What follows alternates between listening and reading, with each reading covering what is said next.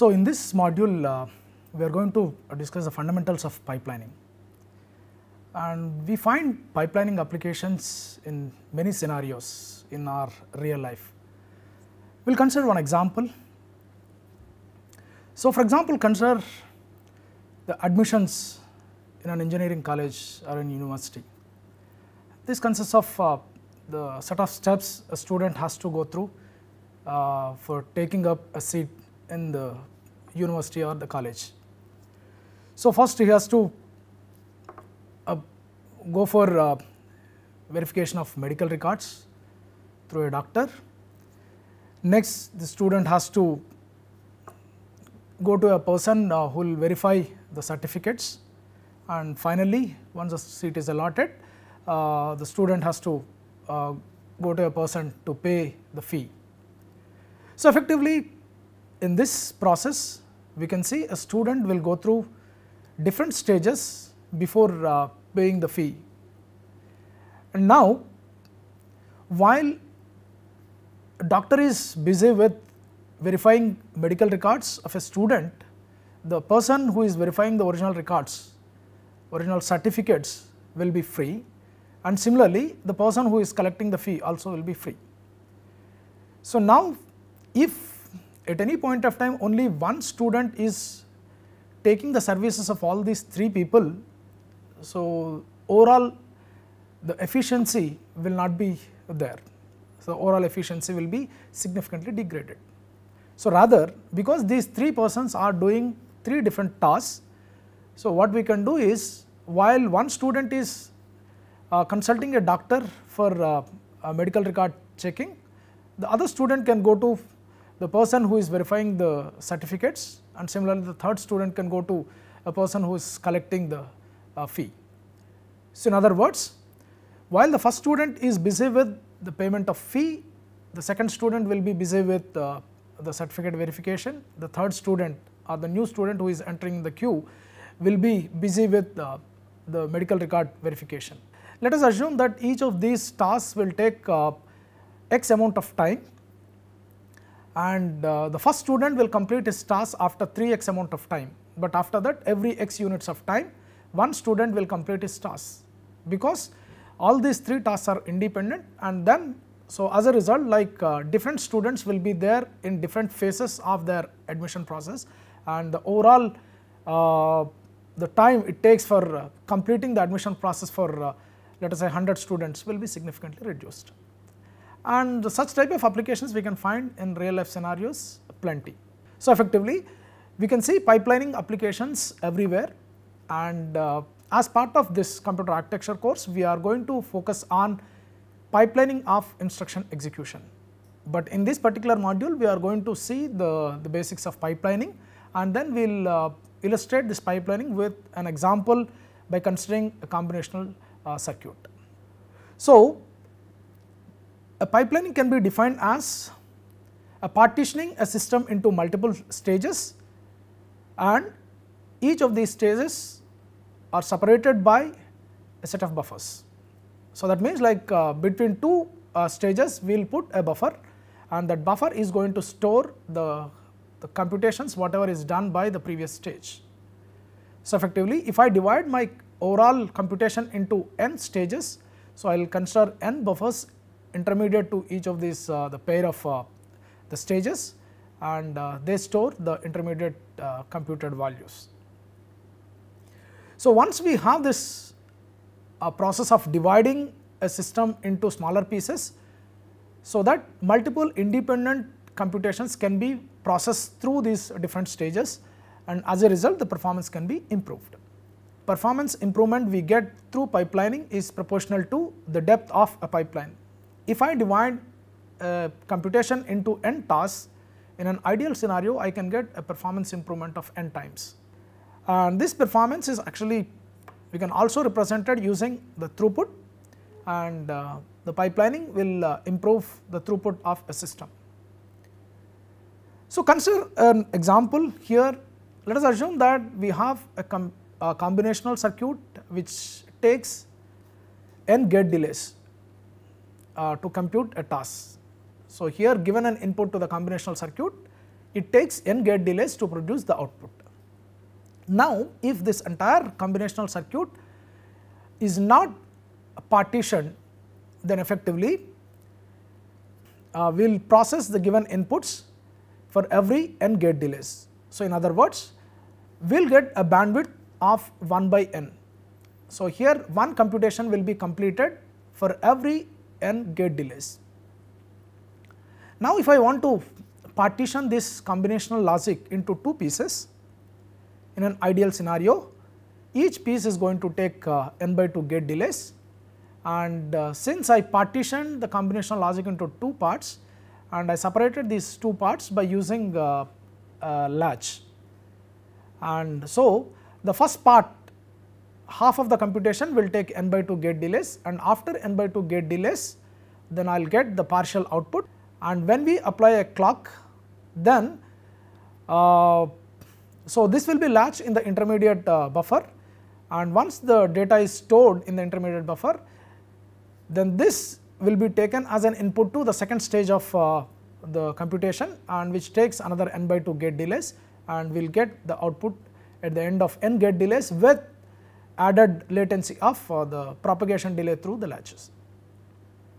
So, here each of these latches have the clock. So, effectively we latch the input, we latch the output from the previous stage only at a particular clock pulse, and once it is latched, then we can use this as an input to the next stage, and this will continue. So, as a result, once we have two stages separated by a latch, so while the second stage is taking the input from the latch, the first stage can work with new set of inputs, and the first stage output will be returned to the latch only at a regular clock pulse, and that we need to determine based on the computational delay required for each of these individual stages. So, now once we divide this computation into two parts, our bandwidth will be effectively 2 by n, because we will get the output at every n by 2 gate delays except the first one. The first one is going to take n gate delays excluding the delay through the latch, but after that every n by 2 gate delays will get the next output. So, effectively our bandwidth will be 2 by n. So, in other words, in n gate delays we are going to compute the two inputs. And now, if I continue the logic again, for example, divide this combinational logic into three parts by considering three stages, and each adjacent stages are separated by a latch. Now, each of these sub stage is going to take n by 3 gate delays, and effectively our bandwidth will be 3 by n. In other words, if I divide my combinational logic into k stages, I can get a bandwidth of k by n. In other words, the bandwidth will be improved by k times. So, potential k-fold increase in throughput is obtained with a k-stage pipeline.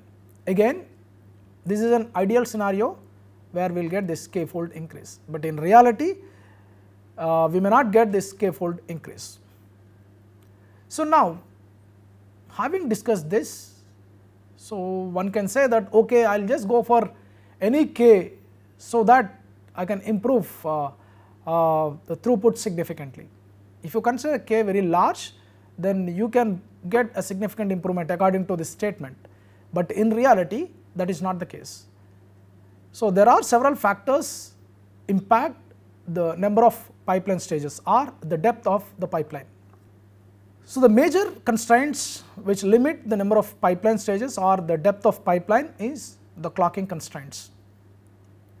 So, let us assume that we have a combinational part which is denoted as F, and the set of latches denoted by L.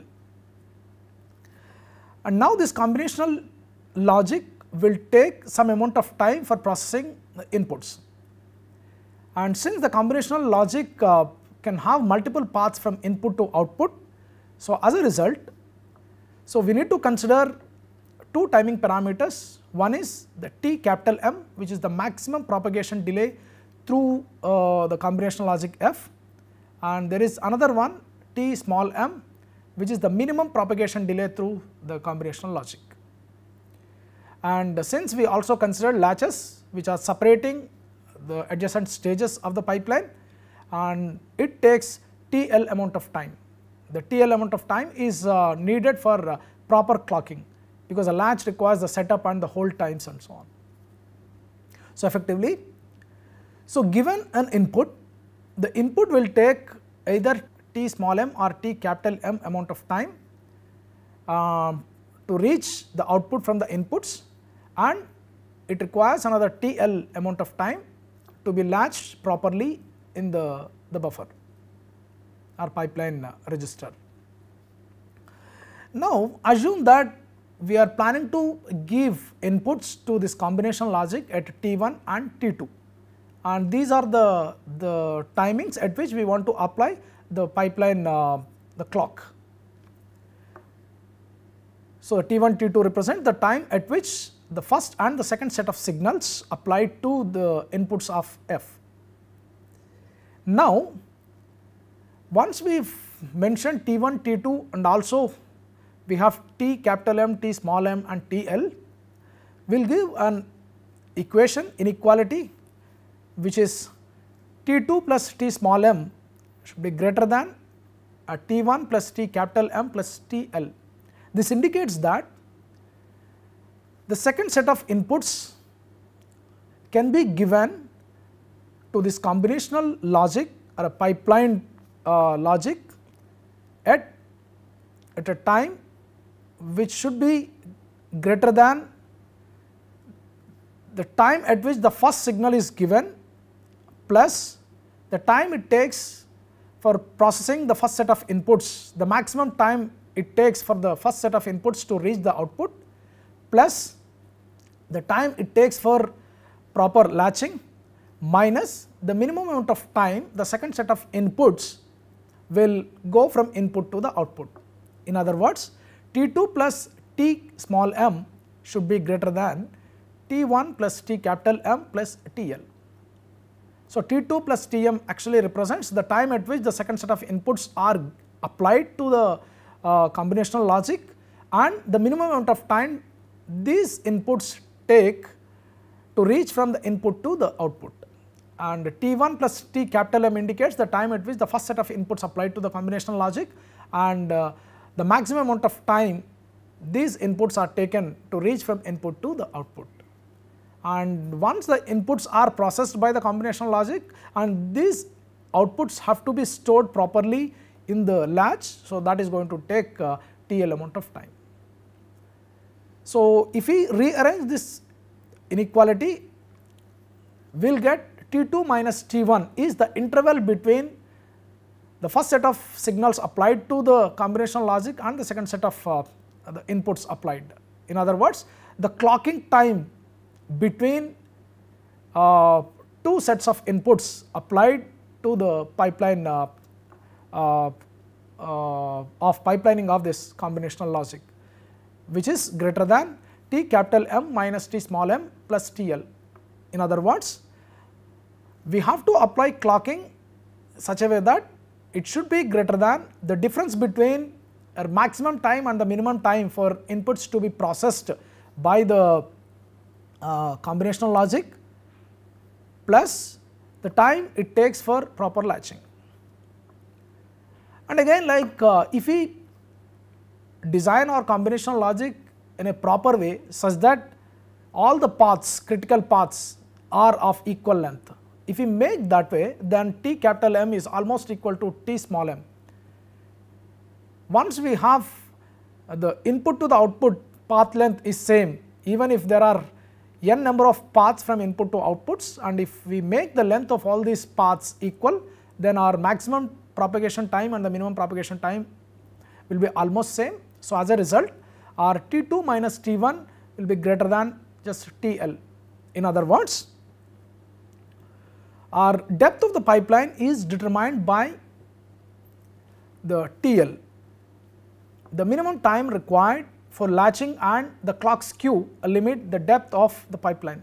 Here the clock skew is because when we are dealing with the synchronous circuits, So, all the components in the synchronous circuit will work synchronously by using a clock. So, there is a clock which generates these clock signals, and these clock signals may reach different components at different times. There may be a slight variation, and that variation is called as a clock skew. So, effectively our number of pipeline stages is determined by these clocking constraints. So, once we have this, then we can clearly see that we can divide our combinational logic to a maximum number of pipeline stages by satisfying this clocking constraint. As long as we take care of TL and the clock skew, we can divide our combinational logic into n number of pipeline stages. And this foil is actually determining the maximum number of pipeline stages that we can come up with for a given combinational logic or combinational circuit computation. But again, not always this maximum number of pipeline stages is optimal. So, when I say optimal, so depending on the requirements, our optimality is determined.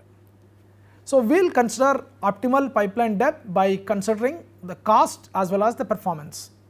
Let us assume that G be the cost of a non-pipeline design and T be the latency of a non-pipelined design. And since we are planning to make this design into a pipeline design, so we will need to consider set of latches, and the cost and the latency associated with the latches are determined by L and S. So, the cost of a k stage pipeline design is G plus KL, because we know that once we divide our non-pipeline combinational circuit into a pipelined design by dividing that into k stages. So, we need to consider k latches. So, effectively our overall cost associated with our earlier non-pipeline design is increased by k into L.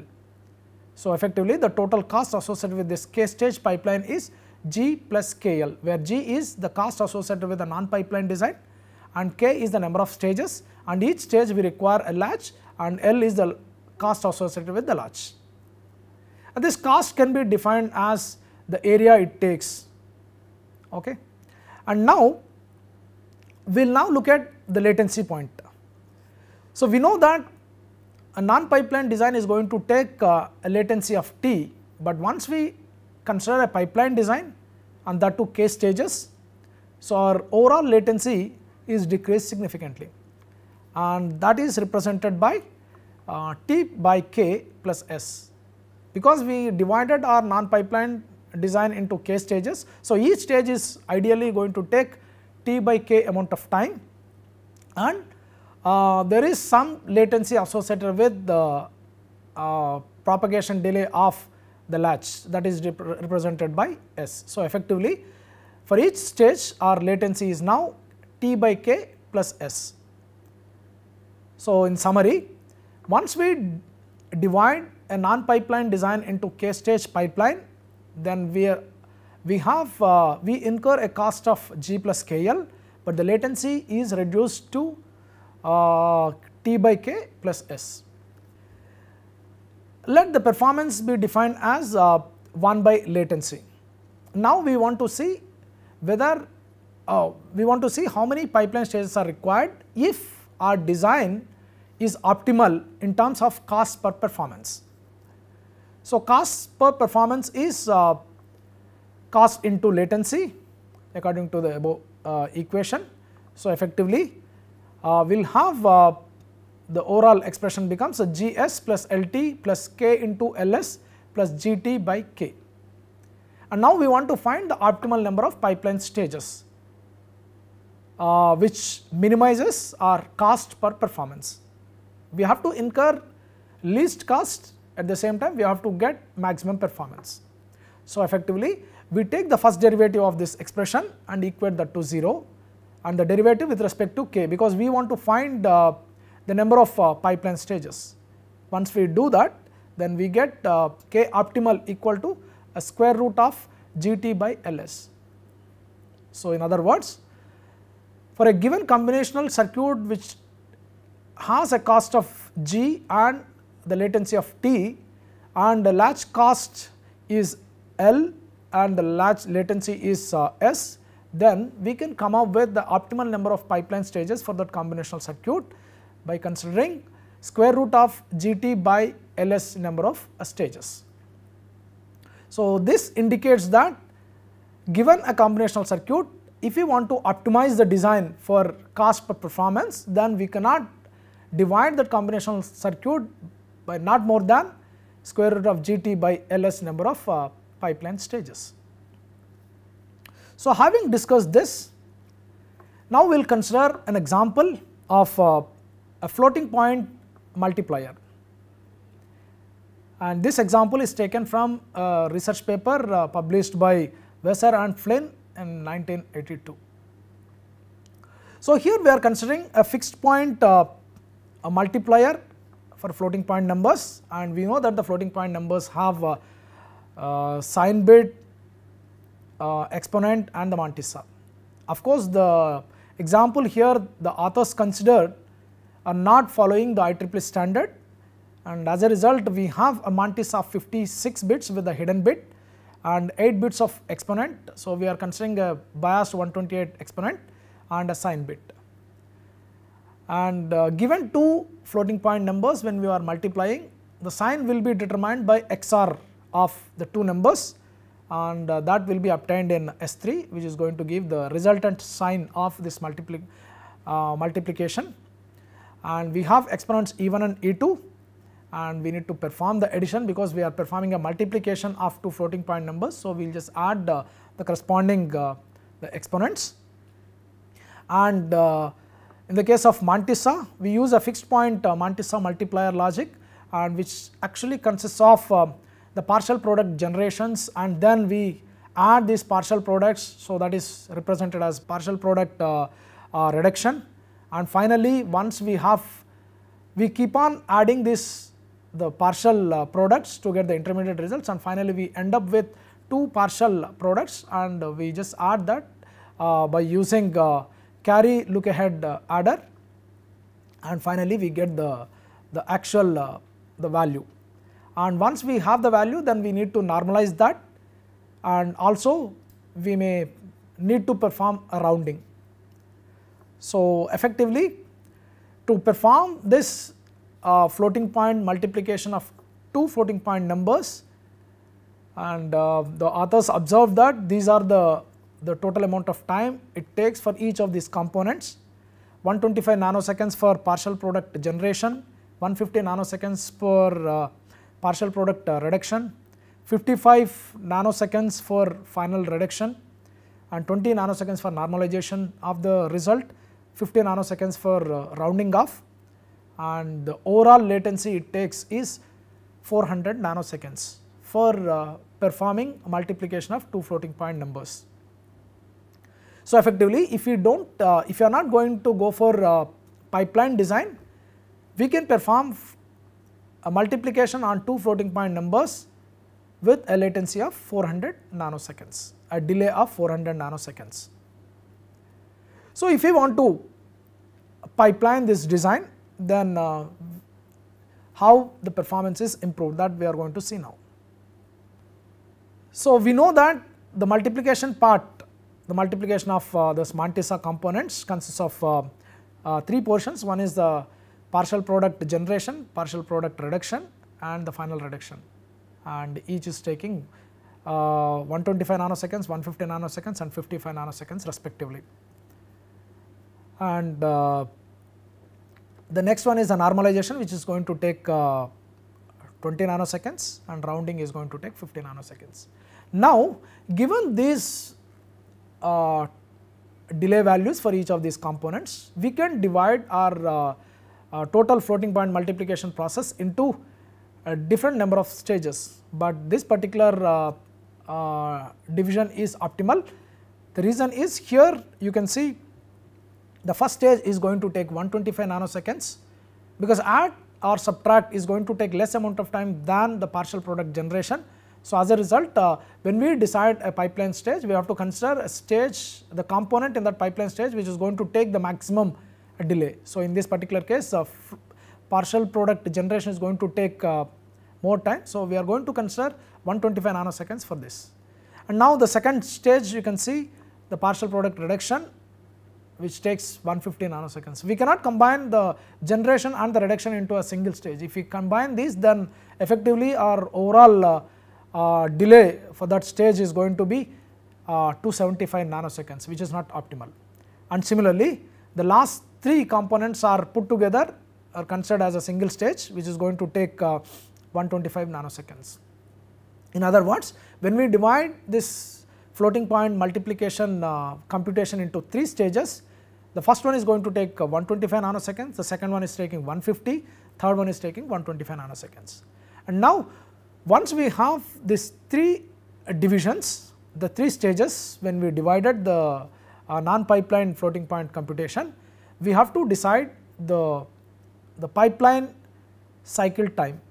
And whenever we divide any computation into different stages in a pipeline, the pipeline stage latency or the delay is determined by the maximum delay of any of the stages. Here in this particular case, two stages are taking 125 nanoseconds and one stage is taking 150 nanoseconds. Effectively, the middle stage is actually determining the overall pipeline stage cycle time, and which is 150 nanoseconds plus, because we are separating stages by using pipeline registers or latches, and we need to consider the latency associated with that latch also. In this particular case, we consider 17 nanoseconds for storing the data in the pipeline latch or pipeline register, and 5 nanoseconds for setup time. Effectively 22 nanoseconds is the overhead we incur because of this pipeline registers. In other words, our pipeline stage time or pipeline stage delay is equal to the delay associated with the stage computation plus delay associated with the pipeline registers. In other words, in this particular example, we get a pipeline stage delay of 172 nanoseconds. So, once we have this pipeline design for our floating point multiplication, after the first computation is done, if you are supplying the inputs to this floating point multiplier continuously, we can get the outputs at every 172 nanoseconds as compared to 400 nanoseconds that we incur in the non-pipeline design. So, as a result, we can easily see that this pipeline design of floating point multiplier is going to improve the throughput by 2.3 times, which is nothing but 400 by 172. And remember, the pipelining is going to improve the throughput, overall throughput of the system, as long as we supply the inputs to the pipeline unit continuously. But if you are supplying only one pair of inputs to this floating point multiplier, the actual latency it takes to compute the output is actually 516 nanoseconds as compared to 400 nanoseconds in the case of non-pipeline design. So, as a result, so if you are performing a single computation, then pipelining may not be efficient, so which actually incurs extra latency because of this the pipeline registers. But again, when we are designing a pipeline, when we are considering a pipeline design for a computation, our assumption is we are going to use that pipeline design for processing large collection of inputs. So, that is the reason why pipelining is going to improve the throughput significantly. So, with that I am concluding this module, and in the next module I am going to discuss the instruction pipelining. Thank you.